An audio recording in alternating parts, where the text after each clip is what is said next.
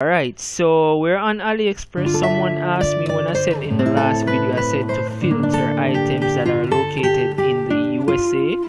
So let me go ahead and see if I can find that. But first, let me go ahead and search for a product. But it should be one of these tabs.